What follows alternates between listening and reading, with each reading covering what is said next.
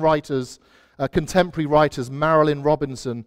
She says this: for all of our glories, human beings remain trapped in vicious circles of self-infatuation, self-preservation, self-sabotage. And only something stronger than art and scholarship and democracy can finally rescue us. What is stronger than art, democracy, and the other thing, church? Yeah, I'm getting through.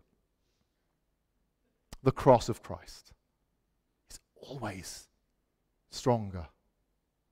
And we're hardwired to think in this way too, because we live in a secular age.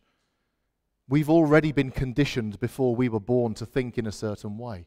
That's why learning the Christian way is so challenging and so hard.